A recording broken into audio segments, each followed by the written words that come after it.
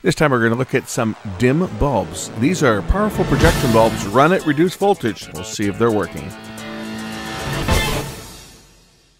I got a box of light bulbs given to me that were just going to go in the garbage, and I figured I would check these out and see if any of them work, and if they do, I'm going to sell them because these are expensive.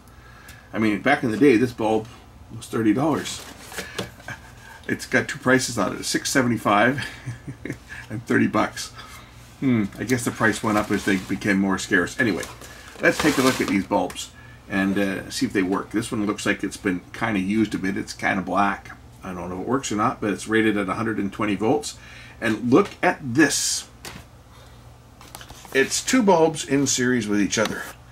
So you get the main bulb, which has got the parabolic reflector on it that would illuminate your film. These would be for like a movie projector or a slide projector. But what the heck is this? It's got a second filament on there. I'm going to power this up with my power supply set to 32 volts. So it's going to light up if it works, but it won't light up full brightness. And as we see, the two pins at the front, well, they do nothing. They're actually connected together. If I were to connect something across here, I'm going to get sparks because, well, they're just shorted together. But the other two are actually connected to the filament on the bulb. So when I connect this one up, we should get light. And we do. And look at this. We've got a filament at the back here that lights up, and we have the main filament that lights up on the front that's focused. And this actually, even at 32 volts, it's only drawing 0.6 amps at 32 volts, but it is throwing off a fair bit of heat. Now, running it at this voltage, this bulb would last forever, but of course, you know, it's not giving you the right color temperature for anything, but it is throwing off some light, as you can see.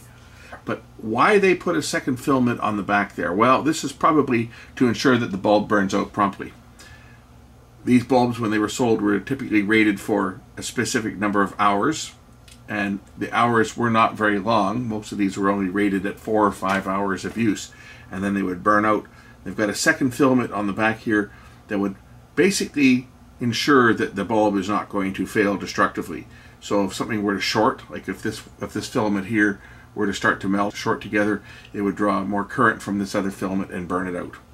More than likely. Or it's just being as a timer. So this one's going to burn out quicker than the other. But both of them, basically, with two filaments in series like that, you're basically assuring that the bulb is going to burn out sooner than later. Anyway, that one works, so we'll just take that one away and put that one aside, and let's see what we have next in this box. We have this bulb. This is another incandescent bulb. Looks like, actually, this one actually looks like this is a halogen bulb. Now, halogen bulbs, you should not touch the glass with your fingers because you'll create a hot spot, but we'll fire this thing up just to see whether it will light up. This says CBA 30. I don't know what the voltage on this bulb is, but it's not going to be more than, or not going to be less than 30 volts. Some bulbs run on lower voltage, but we'll turn the power supply down to 28 volts on this one just to see what happens when I connect it. And I don't know which pins are which, so I'm going to guess and see whether this one lights up. And it's that one there. And this bulb, as you can see, is lighting. Now it's a lot brighter, even at only 28 volts. This is probably like a 35 volt bulb, or it's definitely going to be less than 120 volts, that's for sure. But that bulb also works. I'm not going to run it because I don't want to damage it. It definitely needs to be cleaned before it's put in service, but that's another bulb that I can certainly sell. Let's get into the next bulb in the batch here. This is another bulb. This is I think either a 3 or a 500 watt bulb. What does it say on this one? Canada. 500 watts, 120 volts. So we'll crank the power supply up on this one, and if we look, the power leads are these two outside pins. This one's a fuse. If we look on here, okay, our structure for our filaments go to these two outside pins, but there's a fuse pin on here as well. There's like a thin wire there, and most projectors would use that. That way if something were to short, it would blow that one. But your projector could be wired to use it with or without the fuse. So make sure that I don't go through the fuse and blow the fuse. There's that one, 500 watt, 120 volt. And again, even only running it that long, it's getting warm. General Electric. What's it say for the I like this.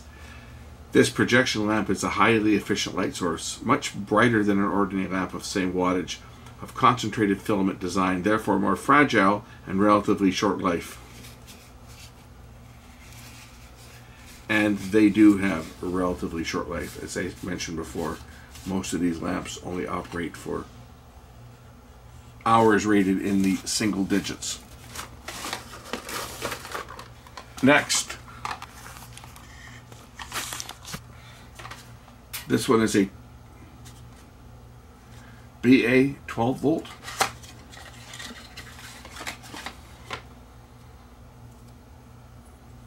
So let's turn the power supply down to 12 volts for this one.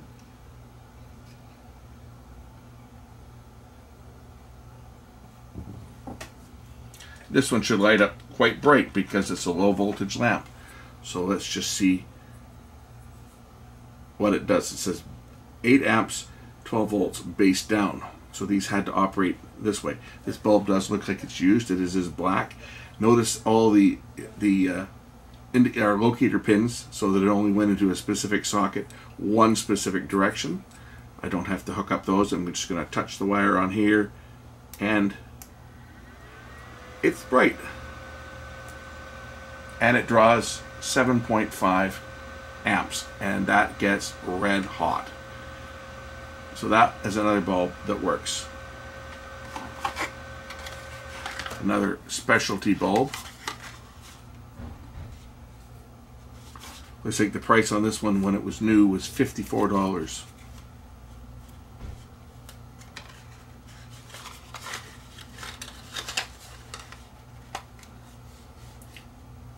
But this is not the correct box. This is the 300 watt. This is a CWD lamp. Much like the other one, but lower wattage. And probably would run a little longer than the 500 watt bulb, just because there's less current involved. Also, I believe a 120 volt bulb. Yeah, 120 volts, so I'll turn the power supply back up to 32 volts. There's the 300 watt bulb operating. As I say, this one here would probably last longer than the 500 just because it's less heat, but of course less brightness as well. And this one also doesn't have the back reflector that the other one did. Pardon me, my probes just shorted together and burned the wire up there if I'm not careful.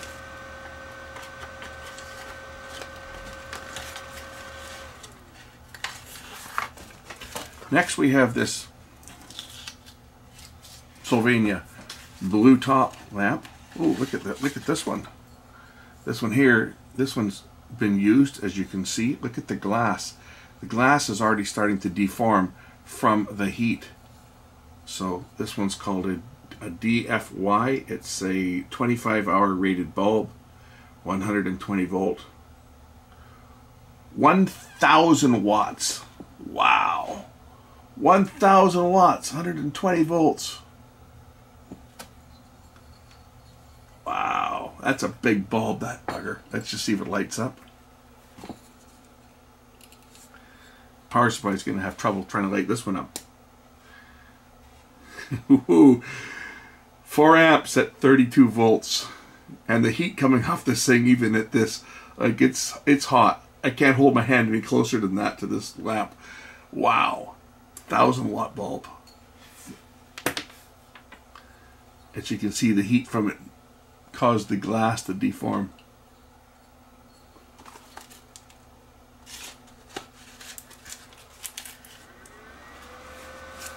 What else do we have in here? Is this another one the same? Nope. This is a 25-hour lamp that someone stuck a sticker on, which shouldn't be there. Well, if this bulb ever goes into service, whoever gets it will take the sticker off, I'm sure, and clean it with alcohol. But this lamp here, if I connect this one here up, this one should light up as well. Just making sure I don't hook up to the fused link. I don't want to blow anything. And there's that one. See, it's got this one's got the reflector in the back to concentrate the light.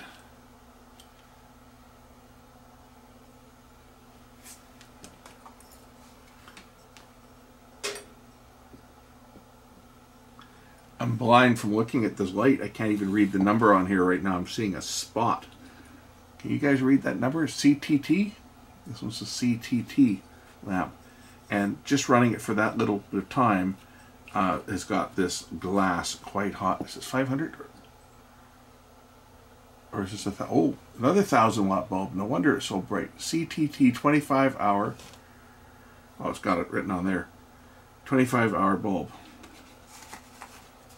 1,000 watt. Be like for a slide projector or a film projector. This is a DFA. Wrong box that it's in. And this one I think is shot. DFA, it's 150 watts, 120 volts, and it looks like the filament is popped on this one. You can see the filament's popped. So this one I can chuck. Again, it's got that little secondary filament there, which won't do anything because it's in series with the main filament, and the main filament is popped. So it's not going to do anything. But that one's bad, so we can chuck that one to break it. It'll be under high vacuum, this thing. But that's that one. That one's no good. So in the bin that one goes. And we have one more here. Let's just see. This is a CYC bulb. It's 300 watts. And if any of you guys have got projectors that need these type of bulbs, well, if you're looking for one, I might have one for sale. Actually, this one might be the same as the little projector that I have. That or similar, maybe not. 120 volt, base down. Let's see if this one works. I had a little brownie projector that I loaned out to a fella, and he burned out the bulb. There we go. And that one works too. And that one looks to be brand new. Anyway, that's a look at some projection bulbs that I picked up today that were heading to the dump. So I'm going to make these available to anybody who wants to buy one or multiple bulbs. First things first, so I got a projector. I'm going to see whether any of the projectors that I have can use any of these bulbs, and if it's one that a projector that I have will use, obviously I will hang on to it, but otherwise I'm just going to put them up for sale and try to get them into someone's hands that could actually use it.